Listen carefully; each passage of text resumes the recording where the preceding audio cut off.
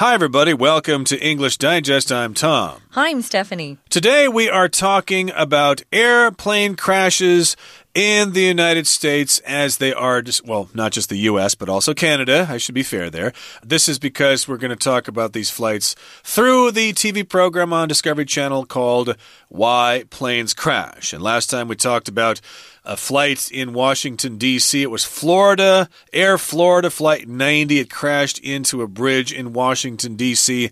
and then plummeted into the Potomac River. Not everybody died. A number of people did, of course, but a number of people did survive, and they determined that the pilot was basically totally responsible. He did not take responsibility in getting that ice off of the wings, among other problems. Well, today we're going to talk about some other air crashes that occurred in North America. One involves John F. Kennedy Jr., not John F. Kennedy Sr., the guy who was shot in Texas back in 1963. He was involved, at least the son here was involved, in a plane crash in 1999. And also, we're going to talk about Air France Flight 358 that crashed at Canada's Toronto Pearson International Airport because of severe weather. And we'll be talking about these two crashes today. So, hey, let's not delay any further. Let's read through the entire contents of the lesson right now.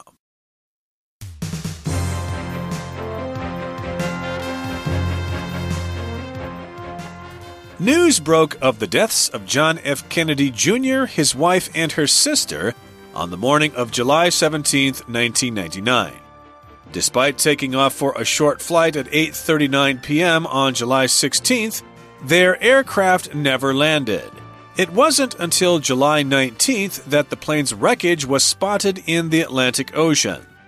An NTSB report disclosed that the cause of the crash was likely due to pilot error and spatial disorientation. Kennedy's attempt to land that night was obscured by inclement weather conditions and low visibility from a lack of visual cues, such as city lights. As an amateur pilot, Kennedy wasn't fully trained to fly his aircraft in these conditions. As a result, he became disoriented when he lost sight of the horizon. His lack of training and the stress from not being able to properly judge his location resulted in a horrific spiral into the ocean. Not all plane crashes end so tragically, however. On August 2, 2005, authorities gave Air France Flight 358 the all-clear to land at Canada's Toronto Pearson International Airport, regardless of the severe weather. When turbulence from high winds, heavy rain, and thunderstorms hampered the pilot's visibility, they overshot the runway by over half its length. Consequently, the plane careened off the runway and came to rest in Etobicoke Creek, 300 meters beyond. When the aircraft landed, its jet fuel ignited. Nevertheless, all 297 passengers, as well as 12 crew members, evacuated the plane in less than 2 minutes, narrowly escaping a fiery death. For more staggering survival stories like these, be sure to check out Discovery's Why Planes Crash this April. Okay, guys, let's talk about the first plane crash here in today's program. It's a sad one. I remember when this happened because I'm just going to confess. Yeah. I had a big crush on John F. Kennedy Jr. How could you? He was a Democrat. I thought he was the most handsome guy ever. Wow. Truly. So handsome. Even after he got married, I still would look at his pictures because I just thought he was gorgeous. He married a pretty lady, too, named Carolyn. I think she was a Carolyn, and his sister's a Caroline. Okay. Anyway, very, very sad that he had to die early when he was still so handsome. Well, maybe you'll see him in heaven someday. So news broke. When news breaks, guys, it just means they report the news right then. So news broke, past tense of the deaths of John F. Kennedy Jr. and his wife and her sister, her poor sister. They were both in the plane with JFK, or JFK Jr., as he was often referred to. And the news broke on the morning of July 17th, 1999. Wow, it's been a long time already. That is going way back into ancient history, but this is an example of a plane crash that took place in North America. And this particular program is not just dealing with crashes of big jumbo jets. In this particular case, it's just a small, maybe single-engine aircraft or something like that. A private plane, a Cessna maybe. I'm not sure. I need to do some research on the particulars of this crash. But here it says, despite taking off for a short flight on 8:39 p.m. or at 8:39 p.m. on July 16th, their aircraft never landed. So here the word despite means even though they took off for the short flight in the evening on July 16th, even though they took off for this short flight, they still never landed. It was just going to be a short little trip. Maybe he was just taking the girls out for a joyride or something like that. No, they were just going, they had a place out in Martha's Vineyard. Okay, and I think they were either going there or going back to New York City where they lived. It was a very, very quick trip. Darn it. Yeah, it should have only taken an hour or so or whatever, but they never landed and they never figured out what happened to it until later. It says here in the next sentence, it wasn't until July 19th, which was 3 days later, that the plane's wreckage was spotted in the Atlantic Ocean. I think that's only 2 days. 16, 17, 18, 19. Well, okay, 19 minus 16 is 3. 2 days later? I guess so. I guess the next day was the 17th, 18th. Well, maybe 2.5 days, something like that. But in any case here, the key word in this sentence is wreckage, which is basically the remains of something that has been basically damaged or destroyed because of a crash or something.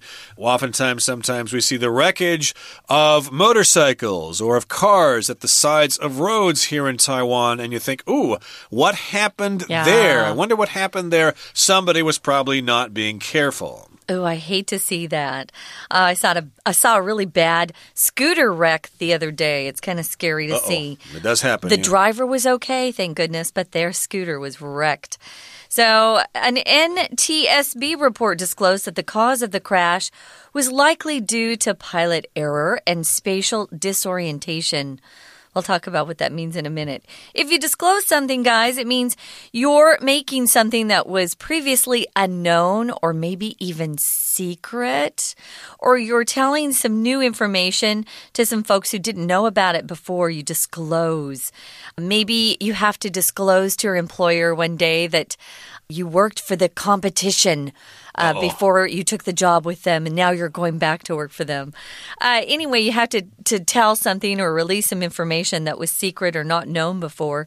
If you disclose something, well, that report that the agency of the government that just checks out why planes crash, what the reasons for the crash were, this NTSB, they disclosed or told everybody that the cause of the crash was likely or most likely due to pilot error, meaning the pilot made some sort of mistake, and that was why the plane crashed. It was his fault. Yep, and they're saying this was likely the cause, so they don't know for sure 100%.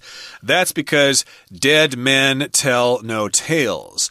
They can't look up John F. Kennedy Jr. to ask him, hey, why exactly did you crash in that crash? No, they're just all dead, and they probably did not have a black box like they do on bigger planes, so they just don't really know for sure, but they're thinking here that spatial disorientation and pilot error were the causes of the crash. If you talk about spatial disorientation, basically, you don't know what is up or down, what is left or right, what is forward and backward. You're disoriented. And when you're dizzy, if you spin in circles maybe 20 times and then try to stand still, you're going to be dizzy. You're going to be disoriented. Yeah. So he actually thought he was flying up when he was flying down, and he just crashed into the ocean that way. The weather was really bad.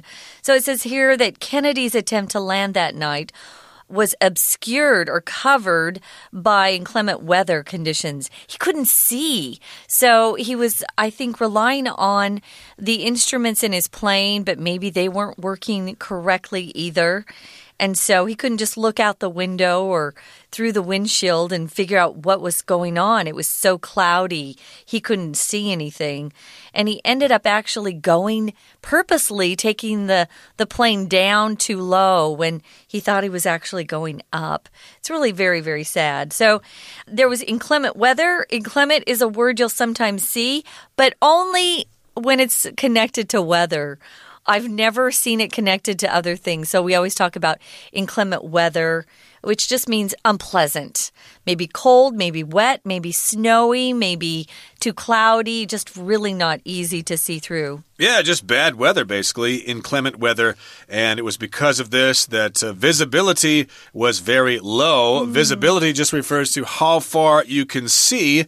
Sometimes when there's fog on the ground, we have low visibility. That's why they say that you should always drive carefully when you're in the mountains because of the fog. There is low visibility. Or if there's a snowstorm, there might be low visibility. Or sometimes when the air pollution is bad, there might be low visibility. Yeah. And in this particular case, he couldn't see very far, so he didn't have any visual cues. If you're in an airplane, you're trying to find places to orient yourself with. Lights on the ground, usually, if you're flying at night, but for example, they're giving city lights here. He just couldn't see them, so he was disoriented. He did not know up from down, left from right, back to front. He just didn't know where he was. Yeah, you could also say he had a lack of visual landmarks. Landmarks are really famous points that you can see. If I'm out walking and I get turned around, I always look for Taipei 101. And then I know where I am. It's my visual cue. He was an amateur pilot. He wasn't a professional. He had not completed all of his training.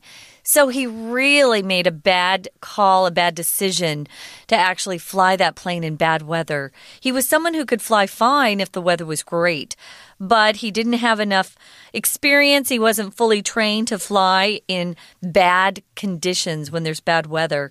That is so sad. But they just thought, oh, it's really close. It's very close to go from Martha's Vineyard, which is in the Maine area, Massachusetts area, excuse me. And he was flying back to New York City where they both lived.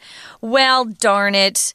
As a result, he became disoriented. We're going to talk about what happened when that took place. But first, guys, we're going to listen to our Chinese teacher. Come back. Don't be disoriented. You know where we are. Hi everyone, my name is Jenny. 今天我们继续来看这篇文章，谈到高空惊魂记。提到了这个高空惊魂记，主要还是因为 Discovery 频道这边有一个新的节目，谈到飞机安全大调查。那我们再来要谈的也是一个意外事故，这是发生在1999年。1999年，当时有一个重要的飞机失事事件，主角呢是John Kennedy。 好，当然他是小约翰甘乃迪，他当时跟他的太太跟他的姐姐呢在飞机上，结果传出飞机失事，可是飞机残骸是一直到19号之后才被发现。那我们来看看这个地方的句型也很重要，因为呢7月17号飞机失事之后是隔了2天才被发现。那It wasn't until July 19th that 这个句型本身其实是一个分裂句。我们知道分裂句的最大特色就是你要强调的这个部分会放在 it, is 或者是 was 跟后面的 that 中间。那强调的可能是一个时间，像这个地方就是强调7月19号，可是呢它是 not until 放进来，也就是说是一直到7月19号才怎么样。这样的句型要特别注意，因为我们常常在写翻译句的时候，中文要对成英文，这个句型上要稍微转换一下。如果你要选择用分裂句来写，写法就像这样。好，再来我们继续往下读。下面呢当然后来有一些失事的报告提到问题在哪里，可能跟飞行员的疏失还有空间迷向有关系。好，那这边呢，下面第二段就提到了说 Kennedy 其实他本身是业余的飞行员，那当天当然天气并不好，而且能见度也很低，所以他想降落，结果没有成功。而他本身因为是业余的，也没有受到完整的飞行训练，所以说在这个状况来驾驶飞机当然很容易出问题。不过我们要注意到是这个解释说明里面有一个介系词哦，就是在于 from。我们如果看到他说到当时呢能见度很低 low visibility， 然后 low visibility 后面接一个 from， 然后 from 到底是什么意思？其实在英文里面介系词 from 往往有一个来自什么原因的含义，因为当时能见度之所以低，是因为 a lack of visual cues， 也就是说其实呢他没有那种视觉的线索，这个才是他后面失事的原因。We're still on our break. I think we need some more snacks. We'll be back, though.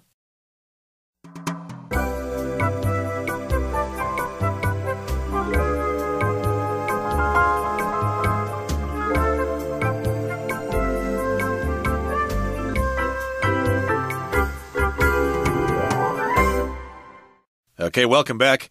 We're going to continue talking about John F. Kennedy Jr., Stephanie's heartthrob. Yes. Even though he's dead now and he's has so been cute, dead though. he's been dead for about 16 years now. Yeah, but I still look at his picture. He's so handsome. I wouldn't know that. I don't look at men that way. But in any case here, we're talking about the flight that he took with his wife and his sister-in-law, which would have been the sister of his wife. And they took off on July 16th, but they didn't show up again until July 19th when they found their wreckage floating in the Atlantic Ocean, and later it was revealed that he was probably suffering from spatial disorientation.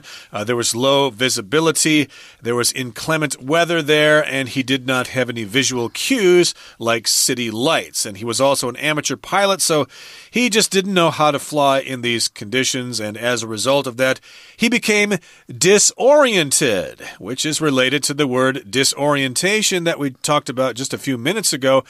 If you're disoriented, basically you lose your sense of direction. You don't know north, south, east, west. You don't know up, down. You just don't know where the heck you are. That's true. And also for college students, your first year, you'll often have what is called an orientation session, where they'll tell you where everything's located, what to expect from school. And if you start a new job, you'll often have an onboarding where they give you an orientation. They talk about the company and things like that. Well, he didn't know where he was, darn it, and he lost sight of the horizon. That's that line where the ocean meets the sky. That's the horizon. So sadly, they crashed, and his lack of training and stress from not being able to properly judge his location resulted in a horrific spiral into the ocean. Oh, they even figured out his plane spiraled into the ocean. Probably did. It was I didn't horrific. Read that. Yeah. Horrific just causes horror, and horror, of course, is something very, very scary. So horror is a noun, though, and horrific is an adjective. There you go. So it was horrific. It was a spiral here, which is most often used as an adjective, like a spiral staircase, for example. Or my hair has spiral curls. Okay, yeah, like a spiral staircase, like a spring, basically. Yeah. And the plane was going down in that orientation, zhoo, zhoo, zhoo, zhoo, kind of spinning as if going down the drain in a sink, and it crashed into the ocean. And that was very tragic. All three of them died, and their bodies have been sent to the cemetery. Well, now we're going to move on to another plane crash. It says here, not all plane crashes end so tragically, however. Yes, indeed, plane crashes oftentimes result in the deaths of all the passengers and all the crew, but it doesn't always happen that way. Way back on August 2nd in 2005, authorities gave Air France Flight 358 the all-clear to land at Canada's Toronto Pearson International Airport, regardless of the severe weather. So, of course, when a plane is trying to crash, Oh, no, I'm sorry. When the plane is trying to land, no plane wants to crash on purpose, but unless you're terrorists or something like that. But in this case, we've got the authorities or the air traffic controllers. They gave them the okay to land, even though there was really inclement weather or severe weather going on in Toronto that day. So, yes, we're talking about authorities. Those are people in charge. They're people in charge of the government. In this particular case, the people in charge of air traffic. Yeah, if you're given the all clear to do something, it means they've checked everything. Everything looks good and safe. Go ahead. So the all clear. You can get the all clear if maybe your doctor says, I don't want you walking on your foot until that bone heals completely. You might go get a checkup and he says, okay, you got the all clear for me, which means you have permission to go ahead. You'll be okay. Well, the traffic controllers in the air traffic control tower, they said, hey, everything looks good even though the weather's bad. We're giving you the all clear. Go ahead. You have our permission to land. Regardless of the severe weather. So we know that there was some bad weather going on. There was turbulence from high winds. Turbulence is the word we use when the wind is so strong that it actually moving around. The plane moves around a lot in the sky, and sometimes people inside the plane even move around in their seats. And if you don't have your seatbelt on, you may be pushed out of your seat up into the ceiling of the plane. So that's why you have to wear your seatbelt. Indeed, and sometimes that does happen, but pilots are trained to control these situations, but sometimes it's almost impossible for them to control the turbulence. Yeah. Turbulent is the adjective form, but turbulence here is the noun, and they had turbulence there. Air blowing all over the place from those high winds. It was raining really hard, and there were thunderstorms. There was thunder and lightning. It hampered the pilot's visibility. To hamper means to hinder or to reduce or limit. So in any case here, the pilot just couldn't see where the plane was going. Nope. He or she could not see the runway clearly, and as a result, they overshot the runway by over half its length. If you overshoot something, you basically go too far. Like if you try to shoot a three-point shot and the basketball goes way over the hoop and into the crowd behind, that is overshooting the basket. You can overshoot things that aren't athletic or related to balls. You can overshoot your budget by spending too much, spending more than you planned. So they went too far on the runway. They overshot it by over half its length. So they really were in sad shape. Consequently, as a result, the plane careened off the runway and came to rest in a creek. I'm not even going to try to say the name of that creek. How do you say that again, Tom?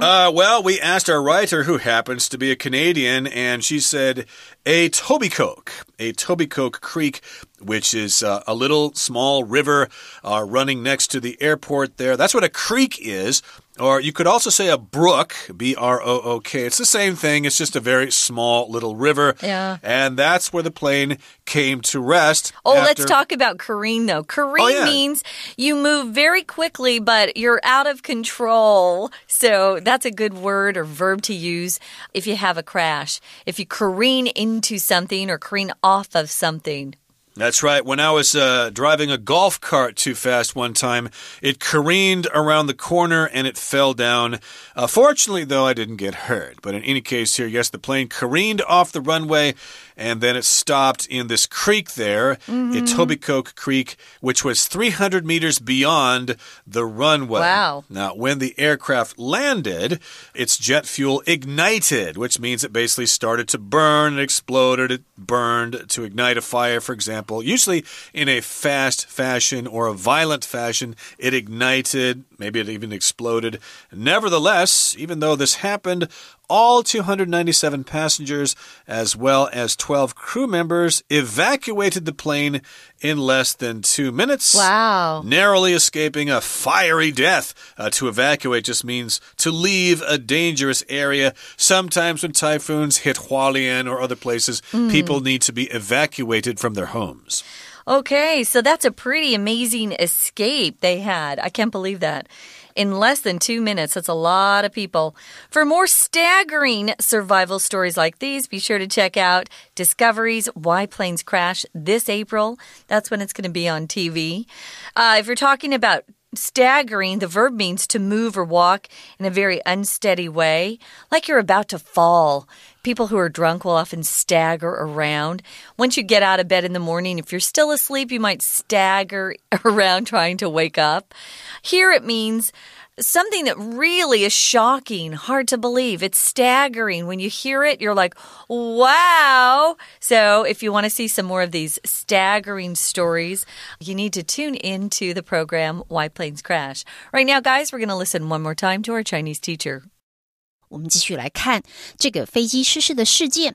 我们在讲一个事件，在描述的过程里面，要特别留意的，当然有很多的文法概念啦、句型啦，可是还有一个字，有一种字汇要特别注意的，就是 transitional adverbs 或者是 transitional phrases， 也就是转折词。那转折词的使用很重要，像这边在交代说，这因果之间还用到 as a result， 也就是前面提到的这些诸端的原因哦，然后呢，结果好让 John Kennedy Jr. 就变成 disoriented， 也就是失去了他方向的定位，导致他迷航，然后最后飞机坠机。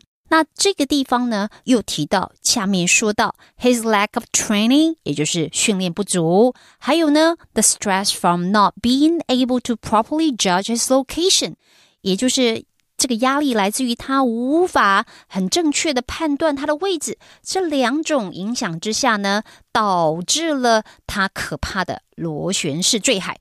看到 resulted in，当然 resulted in 这个动词非常的重要，它也是在交代一个因果的关系，前面的因造成了后面的果。那要记得的就是 result in 它是不会用被动的，它一定是用主动语态，相当于是 lead to 或者是 cause， 也就是造成导致。好，接下来下面这一段我们提到了这两个事件都非常的悲惨，不过其实也不见得如此，有时候还蛮幸运的。以下的第三个例子就是一个结果呢还好并没有造成伤亡的一个很幸运的故事。时间是2005年，那我们看到这个事件本身它当时的发生的地点是在加拿大。